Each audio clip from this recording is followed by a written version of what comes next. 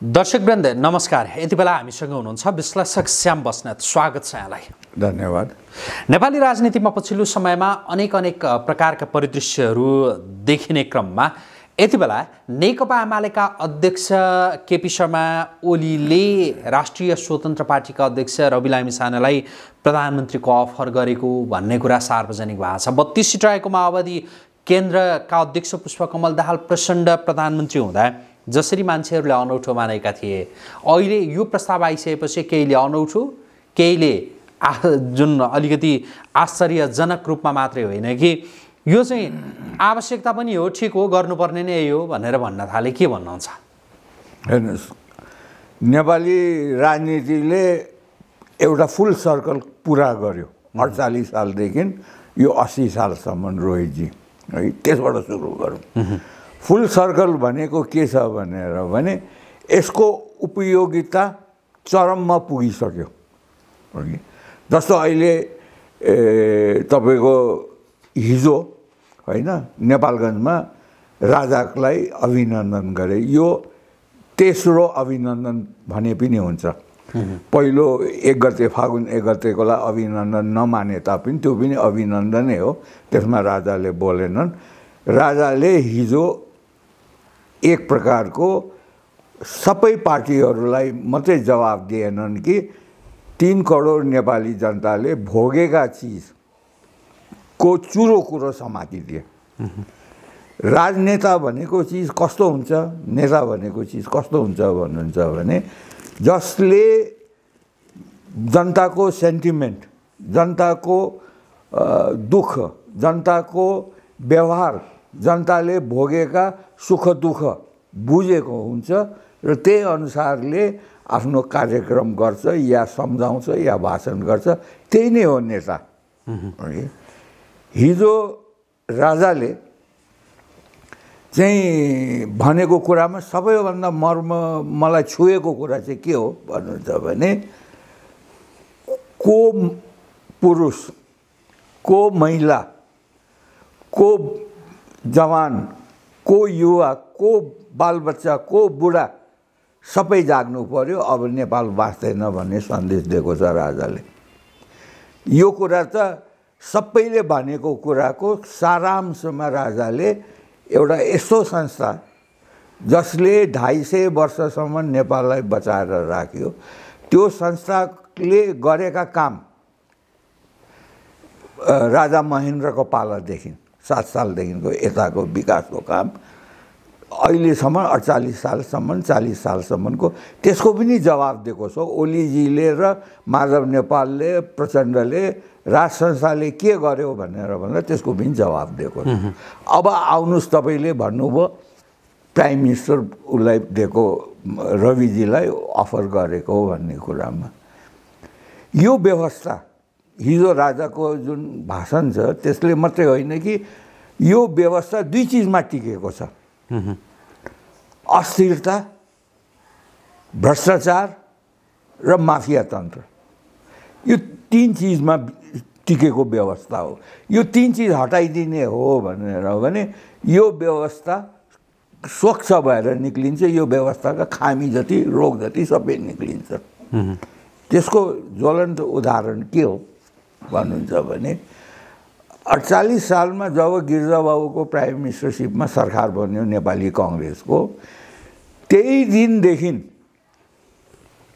सरकारलाई अस्थिर बनाएर भ्रष्टाचार गर्ने किसिमको कानुन बनाए। भ्रष्टाचार मिटाउने होइन कि भ्रष्टाचार गर्ने किसिमको कानुन बन्दै आयो। त्यसको ज्वलन्त उदाहरण अहिले हामीहरूले चाहिँ नीतिगत भ्रष्टाचार भन्छन् नि त, होइन? र अहिले आउने 5 वर्ष नागेको केसमा चाहिँ मुद्दा नलाग्ने भन्ने जुन एउटा संशोधन आउने भन्ने जुन एउटा व्यापक बहसको विषय भएको छ त्यसले देखाएको छ। यही भ्रष्टाचार गर्ने, कुशासन गर्नको लागि बनाउने कानुन बनाएको हुनाले आज हामीलाई 23.5 खरब रुपियाँ चाहिँ ऋण छ। आज हाम्रो जिडिपी चाहिँ 1.86% बढेको छ। हेर्नुहोस्, अझ भन्नुहुन्छ भने 48 खरबको जिडिपी अहिले 53 खरब चान्चुनमा पुगेको छ। यो त तपाईलाई पनि बुझ्नु भएको होला। भनेपछि करिब 6% कति टाइममा बढ्यो भनेर भने 5 वर्षमा यो त 1.2 पनि भएन। हेर्नु 1.2 को हिसाबले जुन देशको जीडीपी बढ्छ र 2% को हिसाबले चाहिँ जनसङ्ख्या बढ्छ, त्यस बेलाको भनौँ न, अहिले त घट्न थालेछ किनभने बाहिर गएर थालेछ। महँगी चाहिँ डबल डिजिटमा हुन्छ भने त्यो देश स्टार्ट नभए कुन चाहिँ देश स्टार्ट हुन्छ ल भन्नुहोस् त मलाई रोहितजी है। त्यस कारणले हिजो चाहिँ फुल सर्कल भयो। हेर्नुहोस् फुल सर्कल कसरी भयो मलाई सोध्नुहुन्छ भनेर भने ओलीजीले अहिले यो रविलाई प्राइम मिनिस्टर बनाउने यो बनाउने यो अब पुरानो डेट एक्सपायर भएको चाहिँ दवाई जस्तो भयो क्या अघि। यो सिस्टम यो तरिका यो पुरानो यो लालु प्रसादको तरिका हो। यो अब जनताले यो 5 महिनामा बेसी पनि होइन यो 5 महिनामा नै बुझिसके कि यी नेताबाट देश चल्दैन भन्ने कुरा चाहिँ बुझिसके। त्यसको पूर्ण विराम चाहिँ हिजोबाट सुरु भयो।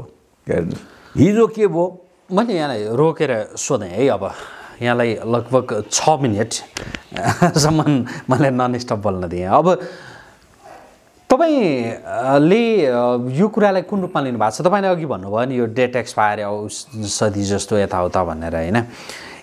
ओलीले किन रवि लामिछानेलाई प्रधानमन्त्रीको अफर गर्नुभयो होला? अहिलेको गठबन्धन भत्काउन सकिन्छ भन्ने त्यो आत्मविश्वासका साथ उहाँले यो अफर गर्नुभयो होला, या रविको के रहेछ त यसो मनको कुरा चाहिँ यसो बुझाउन भनेर चाहिँ त्यो अफर गर्नुभयो होला, या केका लागि गर्नुभयो होला?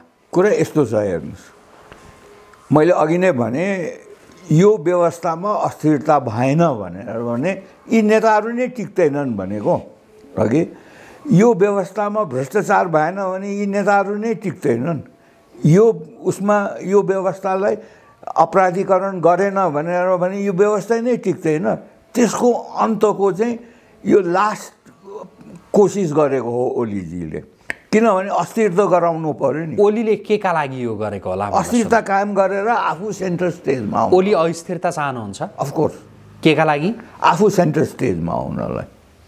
जस्तो आजभन्दा 5 महिना अगाडि 4 महिना अगाडि भनौँ न होइन, एउटा गठबन्धनको प्रचण्डजीलाई बोलाएर प्राइम मिनिस्टर दिएर त्यो गठबन्धन तोडेको हो कि होइन ओलीजीले? त्यो टिक्यो त। त्यसपछि त फेरि प्रचण्डजी त पुरानै गठबन्धनमा जानुभयो नि त है। अब अहिले रवि लामिछानेलाई यो लोभ देखाएर उहाँले के गर्न खोज्दै हुन्छन्? यो अस्थिरताको दलदल, यो भ्रष्टाचारको दलदल, यो कुशासनको दलदल, यो अपराधीकरणको दलदलमा यो जुन नयाँ फोर्स जागेको छ, यो त एउटा फोर्स हो नि। Rabi Lamichhane as a person के पनि होइन। उसलाई जसले 70% भोट दियो त्यहाँ, त्यो त सबै रवि लामिछाने होइन नि। रवि लामिछानेको थ्रुबाट चेन्ज खोजेको हो नि होइन। त्यसमा फसाएर स्थिरता ल्याउन नखोजेको हो, चेन्ज ल्याउन दिन नखोजेको हो। त्यसमा भित्री सहयोग चाहिँ प्रचण्डजी र शेरबहादुरजीको पनि हुनुपर्छ। रवि लामिछाने अहिले प्रधानमन्त्री बन्ने सम्भावना देख्नुहुन्छ तपाईँ? म तपाईँलाई एउटा हिजो पनि मैले एउटा इन्टरभ्यूमा भनेको छु, इन्डियामा जब राजीव गान्धीको काङ्ग्रेस हार्यो र बीपी सिंह चाहिँ प्राइम मिनिस्टर भए, त्यसपछि के भयो भने अल्पमतको र गठबन्धनको सरकार भयो। काङ्ग्रेस अहिले के गर्यो, राजीव गान्धीको पार्टीले के गर्यो भन्नुहुन्छ भनेदेखि त्यसबाट चरण सिंहलाई प्राइम मिनिस्टर अफर गर्यो जनता दलबाट। फुट्यो गठबन्धन, फुटेपछि चरण सिंह प्राइम मिनिस्टर भयो। चरण सिंह कति 6 महिना 7 महिना 5 महिना कति प्राइम मिनिस्टर भयो। त्यसपछि गएर उसको समर्थन निकालिदियो। त्यसपछि देवी गौडा भए। हेर्नुहोस्, त्यसपछि गएर फेरि देवी गौडालाई सपोर्ट निकालिदिइसकेपछि त्यसपछि आइपी गुजराल भए। फेरि आइपी गुजराललाई हटाएर अनि चाहिँ के अरे चन्द्रशेखरलाई बनाए। त्यसपछि चाहिँ अर्को चुनावसम्ममा 5 वर्षसम्म यही खेल देखाएर यो विरोधी जुन कांग्रेस विरोधी जुन शक्ति छ त्यसलाई चाहिँ नाकाम यो काम नलाग्ने भन्ने जनताको भावनामा पुर्याए। त्यसले पनि चुनाव जित्थ्यो कि जित्थेन त्यो बेग्लै कुरा हो। तर के भयो भने उनको एसासिनेसन भयो। राजीव गान्धीलाई बम के अरे आत्मघाती बमहरूले मार्यो। त्यसको सिम्पेटी वेभमा पीवी नरसिंहराव प्राइम मिनिस्टर भएर 5 वर्ष चलाए अनि देशले उन्नति पनि गर्यो। त्यही चिज ओलीजीमा एउटा खुबी चाहिँ के छ भने उहाँ अध्ययन चाहिँ गर्नुहुन्छ। त्यही गरेर 5 वर्ष चाहिँ यो खेलाएर हामी म नै हो। अहिले त उहाँको हरेक भाषणमा एमाले बाहेक अर्कोले सक्दैन भनेर त भाषण गरिराख्नु भएकै छ नि त। त्यही चिज प्रुभ गर्न खोज्दै हुनुहुन्छ। त्यो चिजमा रवि लामिछानेजी पस्यो भनेर भने यो जुन फोर्स चेन्ज खोज्ने र उहाँलाई जुन अहिले 4 गते मुङ्सिरको चुनाव भन्दा ओभरवेल्मिङ सपोर्ट पाएको छ नि त यो बाई इलेक्सनमा। त्यो गर्नु हो भनेर भने यो जुन फोर्स छ त्यसले रवि लामिछानेलाई छोड्छ। ओलीले चाहदाका बखतमा नि रवि लामिछाने प्रधानमन्त्री बन्न सक्नुहुन्छ? ओलीले मात्रै चाहेर हुँदैन। ओलीले प्रयास गर्दाका बखतमा रवि लामिछाने प्रधानमन्त्री बन्न सक्ने सम्भावना छ कि छैन? हेर्नुहोस् 138 बनाएपछि त पुग्छ। त्यो बनाउन सक्ने तागत क्षमता ओलीले राख्नुहुन्छ कि राख्नुहुन्न? अन्तर्मनदेखि भित्रैदेखि नै होइन अब रवि लामिछानेलाई प्रधानमन्त्री बनाउने हो भनेर उहाँ लाग्नुभयो भने त्यसमा रवि लामिछानेले गति छाड्यो भने म त भन्दैछु शब्दै यो मेरो गति छाड्यो भने किन गति छाड्यो भने जुन चिजलाई जुन म्यान्डेट लिएर उहाँ आउनु भएको छ त्यो के हो भनेर भने आमूल परिवर्तनको लागि आएको हो नि त। त्यो चिज जुन चिजको अगेन्स्टमा जसको अगेन्स्टमा भोट परेको छ त्यसैसँग अगर रवि लामिछाने मिल्ने हो भनेर भने रवि लामिछाने कस्तो हुन्छ भन्नुहुन्छ भनेदेखि बिना शक्तिको मान्छे हुन्छ। तपाईँलाई स्यामसन भन्ने एकजना बहुत बलियो मान्छे थियो क्या, बाइबलमा भन्छ। उनको शक्ति के थियो भने कपालमा थियो। उनको कपाल काटिदिएपछि ऊ अर्डिनरी मान्छे हुन्छ। तर कपाल उम्रियो भनेर भने फेरि लामो भयो भने शक्तिशाली हुन्थे। त्यस्तै रवि लामिछानेको शक्ति के हो? यो चेन्ज खोज्ने आम जनताको चाहिँ समर्थन हो नि त उनको चिज। त्यसैमा चाहिँ कुठाराघात भएर चाहिँ अगर जनताले सम्झ्यो कि के अरे ओली र रवि लामिछानेमा फरक छैन, प्रचण्ड र लामिछानेमा फरक छैन, शेरबहादुर र लामिछानेमा फरक छैन भनेपछि त त्यो शक्ति चाहिँ हट्छ। स्यामसनको कपाल काटेको जस्तो खौरिएको जस्तो रवि त एउटा निरही व्यक्ति भएर त्यहाँ उभिनुपर्छ। ओलीले चाहदाका बखतमा पुष्पकमल दाहाल प्रचण्ड प्रधानमन्त्री बन्नुभयो पुस 10 को सहमतिसँगै। भलैपछि ओलीले उहाँलाई दिएको विश्वासको मत फिर्ता लिनुभयो होइन? तपाईँलाई के लाग्छ ओलीले त्यसै गरी चाहनुभयो भने रवि लामिछाने प्रधानमन्त्री बन्न सक्नुहुन्छ कि सक्नुहुन्न? मैले त्यो यहाँलाई जोड दिएर सोधिरहेको छु। मैले हेर्नुहोस् अघि नेपालमा अलिकता विदेशीहरूको पनि समर्थन नभइकन नेपालमा यस्तो किसिमको गठबन्धन बन्न सक्दैन। हेर्नुहोस् अघि किन भन्नुहोस् न, राप्रपा र ओली के अरे स्वतन्त्र पार्टी मिलेपछि 35 जना छन् है। 12 जना जसपाको छ, 35 र 12ले 47। 6 जना उसको छ के अरे राउतको छ, 47 र 6 53। 4 जना लोसपाको छ 57। 4 जना जनमुक्तिको छ 61। 138 पुग्यो। त्यसमा थपथाप जस्तो स्वतन्त्रमा हाम्रो अमरेशजी छ, अर्को प्रभु के एउटा छन् नि, त्यसमा एमालेको पनि जोड्दाखेरि पुग्यो भन्नुभयो। पुग्छ अघि त्यो नभइकन 138 नभइकन त सरकार त बन्दैन नि त। तर सुन्नुहोस् न, त्यो के हुन्छ रोहितजी भन्नुहुन्छ भनेदेखि त्यो सरकार के हो त? त्यो सरकार कस्तो हो भन्नुहुन्छ भने काँचो धागोले बानेको सरकार हो क्या। बुझ्नु भएन? त्यो त सरकार जहिले जतिखेर पनि हल्लिन सक्छ। अघि 4 जना 5 जनाले चाहिँ के अरे विश्वासको मतबाट चाहिँ अविश्वास प्रकट गर्ने बित्तिकै ढल्छ। होइन, हल्लिने भोलिका दिनमा काम गर्न सक्ने नसक्ने एउटा भयो होइन, तर प्रधानमन्त्री बन्न सक्ने सम्भावना चाहिँ यदि ओलीले चाहनु भयो भनेदेखि, जस्तो राप्रपा त ओलीले मात्रै चाहने, राप्रपा सरकारबाट बाहिर छ होइन, राप्रपाले प्रचण्ड सरकारले दिएको विश्वासको मत फिर्ता लिएको छ, एमाले सरकारबाट बाहिर छ, उसले प्रचण्ड सरकारले दिएको विश्वासको मत फिर्ता लिएको छ। अब तपाईँले जो लोसपा जसपा लगायतको नाम लिनुभयो, उनीहरूलाई त्यसै गरी यता जनमत पार्टीलाई र अरूहरूलाई विश्वासमा लिन सकेको खण्डमा रवि लामिछाने प्रधानमन्त्री बन्न सक्नुहुन्छ? विश्वासमा लिन सक्नुभयो भने सक्नुहुन्छ, तर विश्वास कसरी लिन सक्नुहुन्छ त्यो पनि प्रश्न छ नि त रोहितजी, छ कि छैन?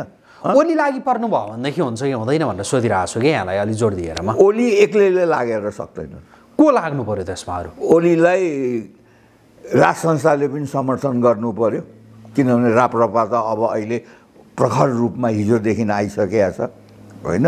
राज संस्थाको समर्थकले पनि गर्नु पर्यो, इन्डियाले पनि समर्थन गर्नु पर्यो, किनभने इन्डियन जुन तराईका हाम्रा जुन नेताहरू छन् उनीहरूको जे जस्तो सुकै भए पनि इन्डियाबाट इन्फ्लुएन्स छ, चाइनाभन्दा इन्फ्लुएन्स यतापट्टिबाट छ, र इन्डियाको समर्थन नभइकन ओलीजीले 10 वटा ओली आए पनि यो मिल्न सक्दैन ल। अघि तपाईँले भनेको जस्तो राज संस्था या इन्डियाको जसको कुरा गर्नुभयो, उनीहरूले अलिकति अग्रसरता लिए भनेदेखि चाहिँ परिवर्तन हुनसक्छ सरकार। परिवर्तन मैले भन्नु भने यो जुन फ्रेजाइल क्या छुयो कि भाँचिने उही के अरे धमिरा लागेको चाहिँ काठ जस्तो छुयो कि फ्यास्दै जाने त्यस्तो किसिमको गठबन्धन हुन्छ क्या यो। त्यसमा न राज संस्थावालाले समर्थन गर्छन् अघि, न सनातनीले गर्छन्, न हिन्दुस्तानले गर्छ। किन भन्नुहोस् न अघि?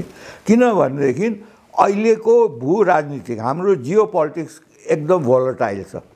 हिजो मात्रै पनि एउटा तपाईँले देख्नुभयो कि देख्नुभयो भएन, पुतिनको चाहिँ निवासमा चाहिँ ड्रोन हमला भयो भनेर चाहिँ आएको छ होइन, युक्रेनको जेलेन्स्कीले गर्यो भनेर एउटा ठुलो विवादको भएको छ। यहाँ सानो एउटा भिडियोले यहाँ लडाइँ हुनसक्छ, त्यस्तो स्थिति छ क्या। जहाँ मान्छेको मनमा डर पसाइदिइसकेपछि एक प्रकारको भागाभाग हुन्छ कि हुँदैन? त्यस्तो स्थितिमा इन्डियाले गर्छ जस्तो मलाई लाग्दैन है। यो चिज इम्मेटेरियल भइसक्यो क्या। ओलीजीको अफर किन इम्मेटेरियल भइसक्यो भन्नुहुन्छ भने जबसम्म प्रचण्ड र माधव नेपालको गरेर 42 छ, उसको 4 के अरे लोसपाको 4 र जनमुक्तिको 4, यी दुईवटा मन्त्रीमण्डलमा छन् नि त। जसपा नआए पनि के अरे जनमत पार्टी नआए पनि यो 8 जना गर्दा 50 पुग्छ। कङ्ग्रेसलाई र 50 वटा हुँदाखेरि उतापट्टि त 138 पुग्दैन नि। त्यस कारणले यो एउटा मान्छेले एउटा छुच्चो मनले मुख गनाएको जस्तो मात्र भयो क्या, एउटा मुखको तितो पोखेको मात्रै हो। ओलीजीले त्यो भनाउन गर्न खोजेको भइहाल्छ कि रवि लामिछानेलाई एक्सपोज गर्न पनि खोजेको हो। किन भन्नुहुन्छ भने यो व्यवस्थाको सबैभन्दा ठुलो अब्स्टिकल को भएर आएको छ भने यो शक्तिलाई रिप्रेजेन्ट गर्ने 21 जना आएका छन्।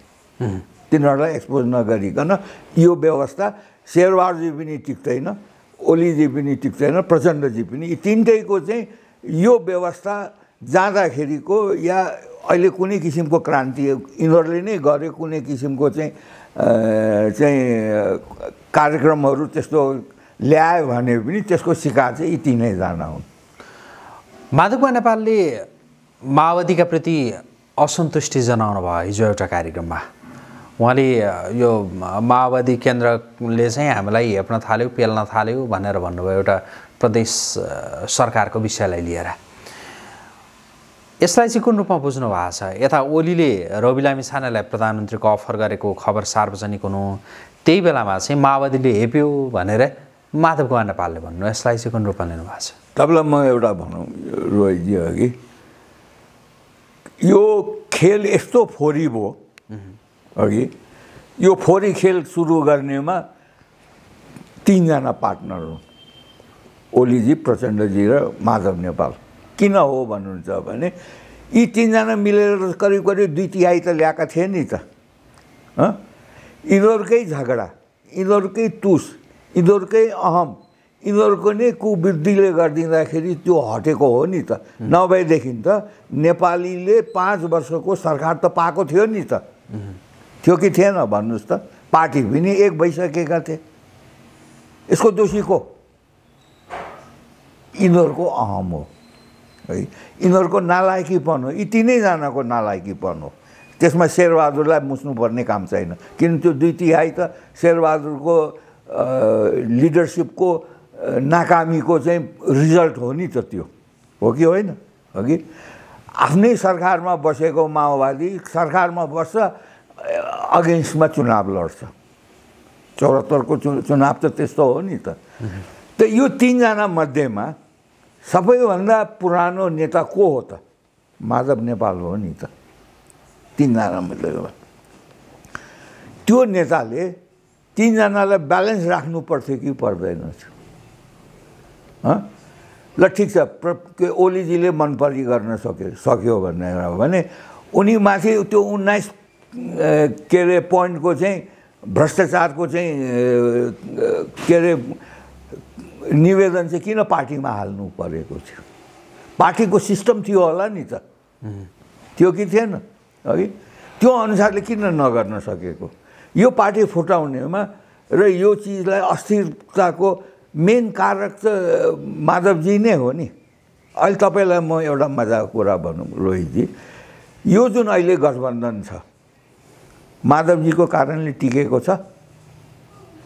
त्यस बेलामा माधवजी र प्रचण्डजीको अस्तित्व खतरामा परेको हुनाले शेरबहादुरजीलाई अगाडि सारेको हो नि, माया गरेर सारेको हो र।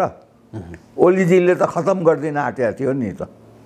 14 जनालाई चाहिँ निष्कासनमा हालिदिएको भएदेखि आज माधव नेपालको पार्टी हुन्थ्यो? संविधानको विपरीत पार्टी फुटाउने 40% केन्द्रीय कमिटी र संसदीय दलको चाहिँ 40% नभइकन पार्ट फुटेको पार्टीलाई वैधता नदिने जुन चाहिँ संविधानको प्रावधान थियो त्यसलाई घटाएर 20% वामा कुनै एउटाको 20% गरेर फेरि त्यो पार्टी फुटिसकेपछि फेरि 40%मा ल्याउनु पर्ने भनेपछि योभन्दा राष्ट्रघात अर्को के हुन्थ्यो? म यसैमा जोडिहालेँ। रवि लामिछानेले चितवन क्षेत्र नम्बर 2 बाट प्रतिनिधि सभा सदस्यका रूपमा उहाँ त्यहाँ विजयी हुँदै गर्दा उहाँले अब प्रचण्ड नेतृत्वको सरकारले दिएको समर्थन चाहिँ फिर्ता लिन सकिन्छ भनेर भन्नुभयो। पछि यता काठमाडौँ आइसकेपछि जब उहाँले सांसद पदको शपथ लिनुभयो, त्यो पछि गएको सोमबार केन्द्रीय समिति र संसदीय दलको बैठक बसेर यसबारे निर्णय गर्ने भनेर भन्नुभयो। तर फेरि यो शुक्रबारका लागि सारिएको छ। यसलाई चाहिँ यहाँले कुन रूपमा लिनुभएको छ? रवि लामिछानेको भूमिकाको सन्दर्भमा मैले प्रश्न गरेँ यहाँलाई। मैले तपाईँलाई पुस 10 गतेमा लगेँ। पुस 10 गतेमा जब सरकारमा जाने बित्तिकै जुन म्यान्डेट लिएर आएको हो त्यो को खिलाफमा रवि जानुभयो, त्यस कारणले 3 करोड नेपालीले धोका पायो भन्ने कुरा मैले तपाईँलाई नै भनेको पुस 10 गते।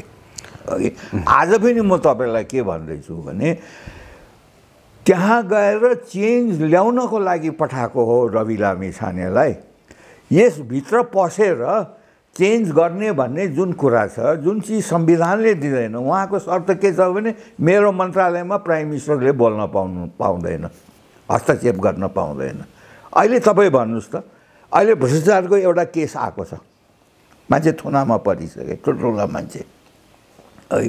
त्यस बेलाको ओलीजी प्राइम मिनिस्टर, उहाँकै अन्डरमा चाहिँ यो अनुसन्धान राष्ट्रिय अनुसन्धान विभाग चाहिँ उहाँकै अन्डरमा हो कि होइन? उहाँलाई थाहा छैन भन्न मिल्यो?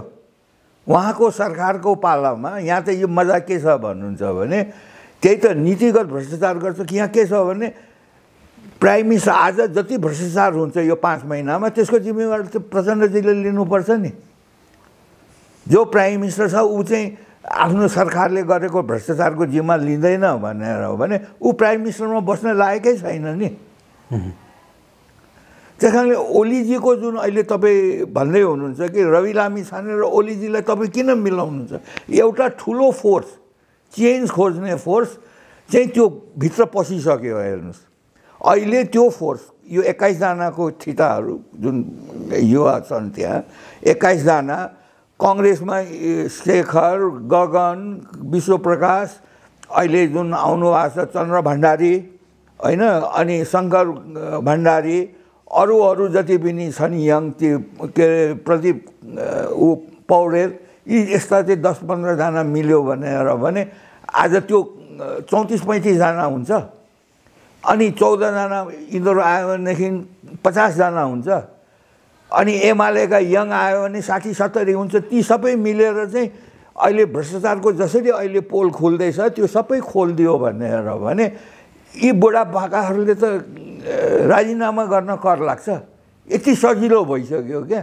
यो जुन अगर यिनीहरू 21 जना नजितेको भए यो फोर्सको औचित्य थिएन, तर यो फोर्स त्यो 275 को हाउसमा छिरिसक्यो क्या। यो मुस्लो छिरेको छ। रवि लामिछानेको कुरा छोड्नु, त्यो मुस्लोलाई गाइड गरेको छ रवि लामिछानेको पार्टीले।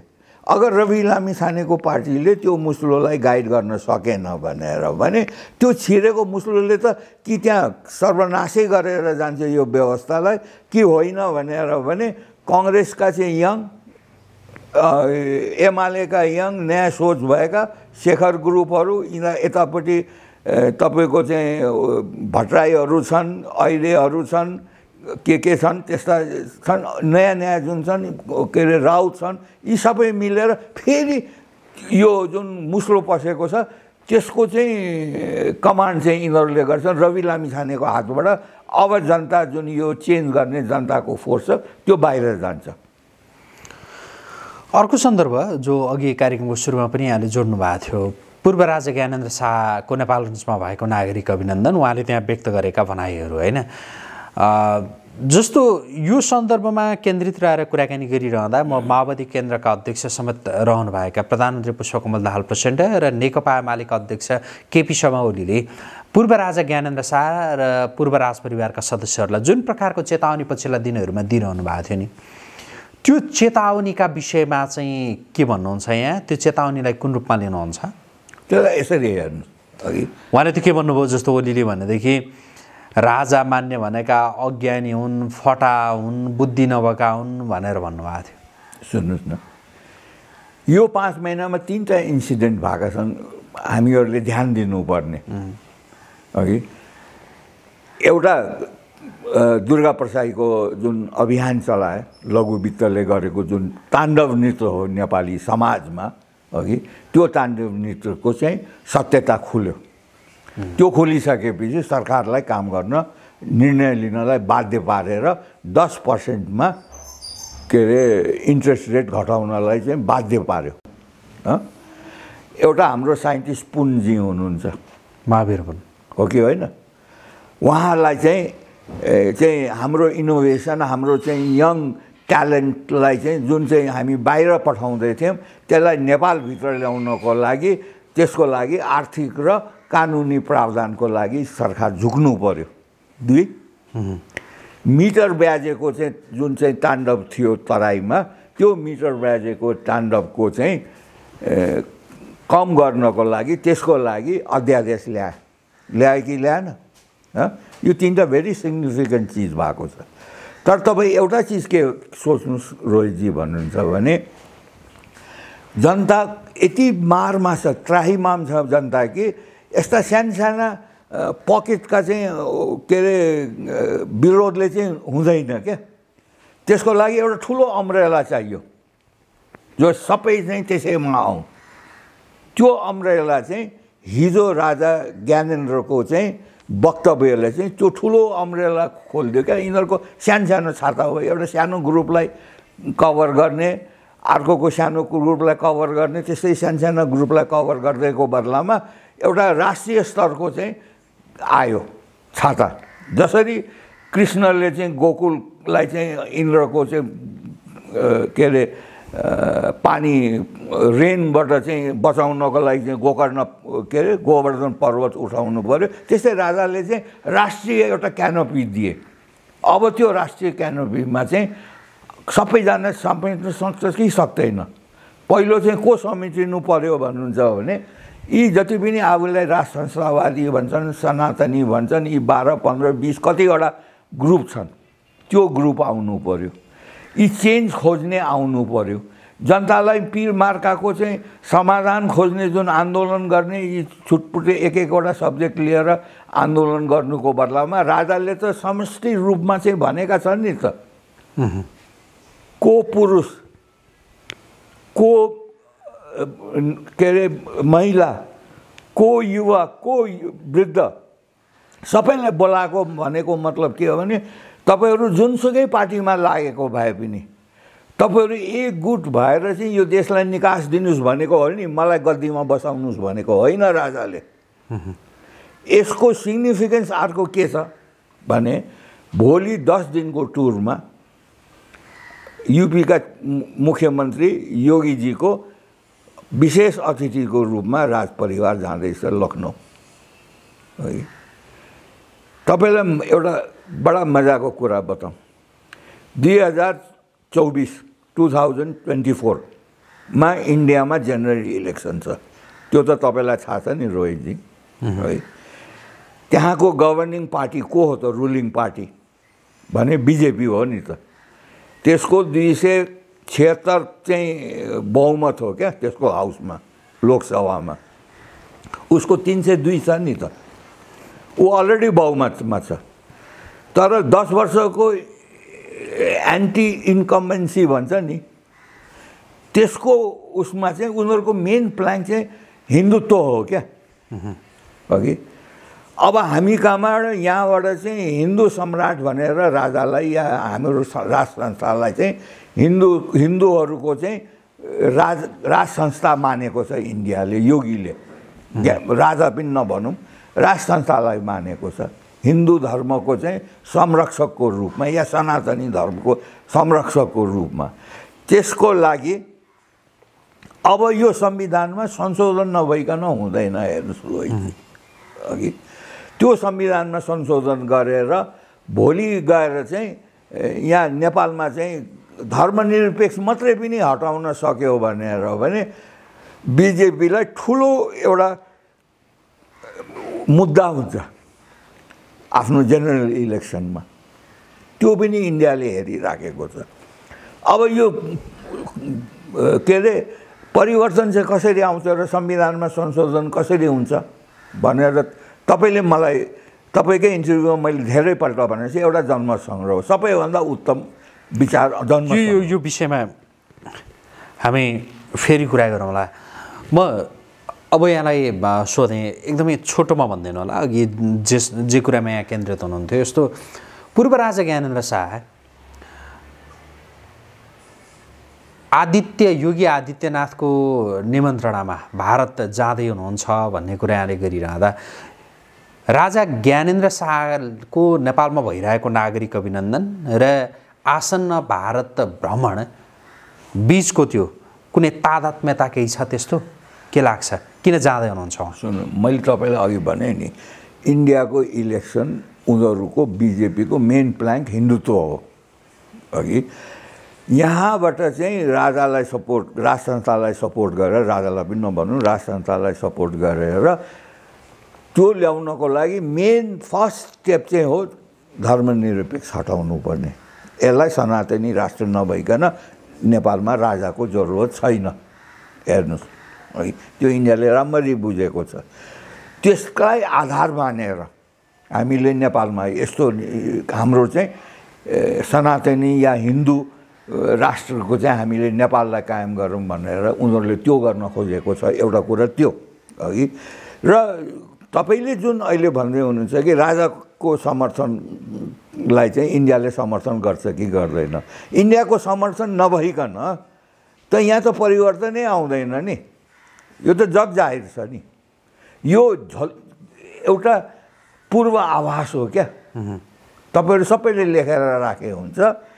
रवि लामिछानेलाई प्राइम मिनिस्टर बनाउनको लागि इन्डियाले सपोर्ट गर्दैन ओलीजीले त्यो सक्दा पनि सक्नुहुन्न रवि लामिछाने त्यसमा जानु पनि हुँदैन मेरो एउटा कुरा दोस्रो कुरा के छ भन्नुहुन्छ भने यो जुन बाई इलेक्सन छ नि त्यसले के देखाइदियो भने यी तीनटा इस्ट्याब्लिस्ड नेता चाहे शेरवारजी होस् चाहे ओलीजी होस् चाहे प्रचण्डजी होस् यी तीनटालाई जनसमर्थन छैन भन्ने कुरा स्पष्ट पारिदिएको छ है त्यो कुरा इन्डियाले राम्ररी बुझाएको छ त्यो कुरा चाइनाले राम्ररी बुझेको छ अनि यी जनविश्वास नभएको नेतालाई लिएर त्यो देशको सपोर्ट मैले पाउँछु भनेर कुन चाहिँ बेकुम नेताले सोच्छ भन्नुहोस् त जुन चिज अहिले तपाईँले भन्नुभयो ओलीजीले राजावादीहरूलाई चाहिँ मूर्ख भनेर जुन भनिराख्नु भएको छ भने आफू मूर्ख भएर चाहिँ सीको नजरमा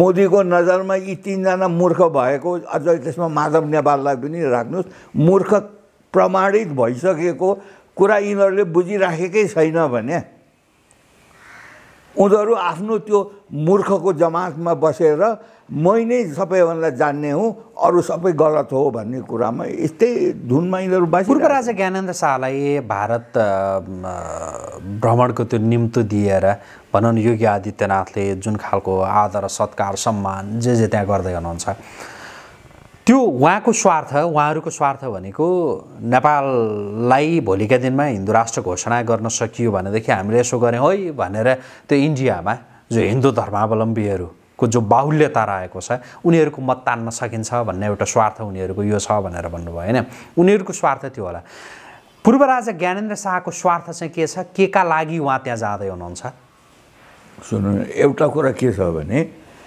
हाम्रो कल्चर हाम्रो समाज एकजुट नभइकन नेपाल रहँदैन त्यो त तपाईँ देश बिना कल्चरको बिना पहिचानको देश त हुँदैन नि हुन्छ त अहिले यहाँ इन्डिया र चाइनाको चाहिँ टसल परिराखेको छ उनीहरूको त टेन्सन छ नि त मिलिट्री टेन्सन छ आर्थिकको त कुरै छोडिदिनुहोस् न मिलिट्री टेन्सन छ अहिले युक्रेनमा लडाइँ भइरहेको छ ताइवानमा लडाइँ भइदियो भने इन्डिया यो चिजमा चाहिँ नेपाल चाहिँ इन्स्टेबल भइदियो भने चाइना र इन्डियाले इन्टरभिन गर्नुपर्छ म यहाँ पूर्व राजाको स्वार्थ चाहिँ के हो भनेर म तपाईँलाई भन्दैछु नि त इन्टरभिन गरिसकेपछि के हुन्छ भने नर्थ कोरिया र साउथ कोरिया जस्तो हुन्छ त्यस बेलामा नेपालै रहेन भने राजाको त के कामै छैन तपाईँ हाम्रो त कसैको कामै छैन नि त्यस कारणले राजाको इन्ट्रेस्ट अहिले के देखिँदैछ मैले भने नि राजाले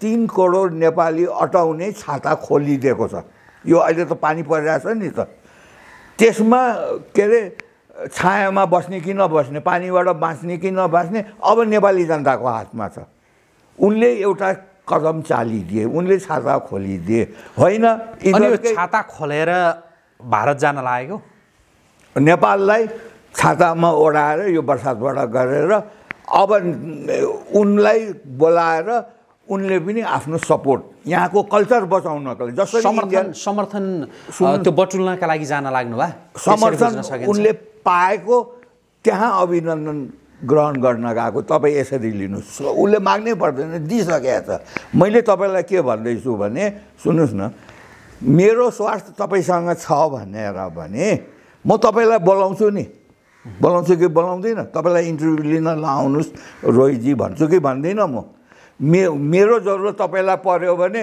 ल दाइ म आउँदैछु भनेर तपाईँ भन्नुहुन्छ कि भन्नुहुन्न यो सिमिलर हो क्या हिन्दुस्तानलाई बिजेपीलाई अहिलेको रुलिङ जुन डिस्पेन्सेसन छ इन्डियामा त्यसको आधारै हिन्दुत्व हो के अरे सनातनी कल्चर हो जुन चिज हामी कहाँमा प्रचुर छ इन्डियामा त तपाईँको 70% चाहिँ सनातनी छन् नि त 80% छ हामी कहाँ त 90% छन् नि त उनीहरूले त्यो चिज त्यहाँ गर्न नसकेको चिजलाई आफूलाई पनि बल पुगोस् भनेर गरेको छ त्यो भयो भने हाम्रो कल्चर बाँच्यो हाम्रो कल्चर बाँच्दाखेरि हामीलाई के हुन्छ भने हामी नेपाली भएर बाँच्न पाउने भयौँ हामी हिन्दुस्तानी भएर बाँच्ने होइन हामी इन्डियाको अम्ब्रेलामा होइन इन्डियाले अम्ब्रेला ओढाइदिन्छ कि भनेर पहिले नै राजाले नेपाली अम्ब्रेला ओढाइदिएको छ हिजो त्यो चाहिँ तपाईँ सम्झिनुहोस् त्यो हटाएर इन्डियाले यहाँ केही पनि गर्दैन। अब हामी कुराकानीको अन्त्यमा छौँ। अहिले अब यो विभिन्न प्रकरणमा ठुला माछाहरू समातिन थाले भनेर भन्न थालिएको छ। विशेष गरी नक्कली भुटानी शरणार्थी प्रकरणमा पूर्व उपप्रधानमन्त्री सहित हैन जो ठुला दलका ठुला नेताहरूलाई जो पक्राउ पूर्जी जारी गरिसकेपछि यो खालको कुरा चाहिँ सार्वजनिक भयो। मान्छेहरूले अब ठुला माछा चाहिँ समातिन थाले है भनेर। तपाईँ गृहमन्त्रीको यति बेला मूल्याङ्कन गर्नु पर्यो भने कसरी गर्नुहुन्छ? यो अहिले जे विषयहरू आइरहेछन् र जसरी ठुला माछा चाहिँ अब धमाधम समातिन थाले भनेर भनिँदैछ, कसरी लिनुहुन्छ? यहाँ मान्छेले कसैले तारिफ गर्छन्। म तपाईँलाई एउटा कुरा भन्छु, तपाईँलाई कुनै किसिमको यस्तो रोग लाग्यो जसले गर्दाखेरि चाहिँ तपाईँलाई समाजले चाहिँ बहिष्कृत गर्छ भने तपाईँ त्यो रोग लुकाउनुहुन्छ कि लुकाउनुहुन्न? समाजबाट बहिष्कृत त हुन त चाहनुहुन्न। यिनीहरूले कुशासन, भ्रष्टाचार, अपराधीकरणको चाहिँ रोग यो व्यवस्थाको आधारै यही हो क्या। यो आफै बाहिर निक्लेको। जब त्यो लुकाएको रोग तपाईँको चाहिँ तपाईँ जतिसुकै गुप्त लाज मर्दो रोग किन नहोस्, त्यसले चाहिँ तपाईँले दबाई गर्नु भएन टाइममा भने त्यो आफै प्रकट भएर आउँछ। यो त सुरु हो क्या। यिनीहरूका भ्रष्टाचारका जुन चाहिँ रोगहरू हुन् यो आफै फुटेर आउँछ माहिर। यो तपाईँलाई पिलो गएको छ भने एक दिन आफै पनि फुट्छ नि त पिलो। त्यस्तै हो यो। तर के हुन्छ, त्यो पिलो फुटेर जान्छ, तपाईँले निचेर आँखा चाहिँ निकाल्नु भएन भने अर्को ठाउँमा त पिलो सर्छ। अब हामीहरूले यो अहिलेको जुन फोर्सभित्र पसेको छ 275 को हाउसमा चाहिँ जुन अहिले 21 जनाको रिप्रेजेन्टेसन छ, यो रवि लामिछानेको फोर्स, त्यो फोर्सले चाहिँ यिनीहरूको चाहिँ पिलो निकाल्दिन, त्यसको लागि जनताले पठाएको। त्यो पिलोलाई चाहिँ निचरेर चाहिँ आँखा निकाल्दिनको लागि उसलाई कङ्ग्रेसले पनि साथ दिन्छ, उसलाई एमाले पनि साथ दिन्छ, एउटा वर्गले होइन। त्यो गरेर जसले राष्ट्रवादी छन् ती सबैले साथ दिएर त्यो पिलो निचार्नेमा हुन्छ। त्यसमा चाहिँ एउटा चिजको चाहिँ कमी के छ भन्नुहुन्छ रोहितजी भन्नुहुन्छ भनेदेखि यिनीहरूकामा क्यारियर पोलिटिसियन छैनन्। बुझ्नु भएन? यो 21 जनामा चाहिँ सबै विशेषज्ञ छन्। इभन के अरे वागले एउटा पोलिटिसियन, सिजन पोलिटिसियन होइन है, जो स्टुडेन्ट लाइफदेखि नै पोलिटिक्स गरेर जिन्दगी गयो। त्यस्ता मान्छे चाहिँ कङ्ग्रेसमा छन्, त्यस्ता मान्छे एमालेमा छन्। त्यो सबै साथ लियो भने यो एउटा लिथल कम्बिनेसन हुन्छ। त्यो कम्बिनेसन चाहिँ अब बन्छ भन्ने मेरो चाहिँ गट फिलिङ छ। माओवादी केन्द्र परित्याग गरेर नेकपा एमालेमा प्रवेश गरेका रामबहादुर थापा बादल, जो नेकपा एमालेको उपाध्यक्ष हुनुहुन्छ, उहाँका छोरा यो नक्कली भुटानी शरणार्थी प्रकरणमा पक्राउ पर्नुभयो। माओवादी केन्द्र परित्याग गरेर एमाले प्रवेश गरेका टोपबहादुर आमाजी, जो एमालेको सचिव हुनुहुन्छ, उहाँ र उहाँका छोरा हैन, बाउ छोरा नै यो प्रकरणमा उहाँहरूलाई त्यो पक्राउ पूर्जी जारी गरेर पक्राउ समेत त्यो गरिएको स्थिति छ। नारायण काजी श्रेष्ठ माओवादीका नेता, जो यति बेला गृहमन्त्री हुनुहुन्छ, प्रचण्डले सरकारको नेतृत्व गरिराख्नु भएको छ। तपाईँ यति बेला माओवादी केन्द्र परित्याग गरेर एमालेमा गएकाहरूमाथि चाहिँ त्यो बदला लिएको रूपमा अहिलेको यो घटनालाई लिनुहुन्छ या कुन रूपमा लिनुहुन्छ? सुन्नु न, यही गठबन्धन चल्यो भने 2 वर्षपछि त प्रचण्ड त प्राइम मिनिस्टर छोड्नु पर्यो नि त। जुन तपाईँले चाहिँ प्रतिशोधको कुरा गरिरहे हुनुहुन्छ, एक दिन त फेरि कहिले सासूको पालो, कहिले के अरे बुहारीको पालो आउँछ कि आउँदैन है। ओलीजीले पनि त्यो चिज गर्छ भोलि गएर। तर त्यो खेल सिद्धिसक्यो भने यो न नारायण काजीले गरेको हो न प्रचण्डले गरेको, यो पिप आफै, यो पिलो आफै फुट्दैछ। तपाईँ हेर्दै जानुहोस्, केही दिनपछि के अरे बालुवाटार काण्डको पिलो फुट्छ, वाइट बडीको पिलो फुट्छ, किनभने त्यो पाकिसकेपछि त आफै पिप निचरिन्छ नि। यी नेताहरू र यो व्यवस्थाको पिप फुटेर चाहिँ मान्छेले यो 3 करोड नेपालीले चाहिँ घृणा गरेर चाहिँ यिनीहरूलाई चाहिँ बहिष्कार गर्छन् र यिनीहरू लुक्नुपर्छ। जसरी पहिलेको जमानामा कोड लागेपछि होइन, कुष्ठ रोग लागेपछि मान्छेलाई एउटा गुफामा राख्थे पहिले किनभने यो सर्छ भन्ने घृणा गर्थे। त्यस्तै यिनीहरूको स्थिति त्यो हुन्छ। यो आफै आफ फुट्दै जान्छ, यिनीहरूकोबाट पिप चढ्दै जान्छ। यिनीहरूलाई समाजले, राजनीतिले, विश्वले नै यिनीहरूलाई चाहिँ बहिष्कार गर्छ। हुन्छ, आजको लागि कुराकानी यति गरौँ। समय दिनुभयो, धेरै धन्यवाद यहाँलाई। Thank you.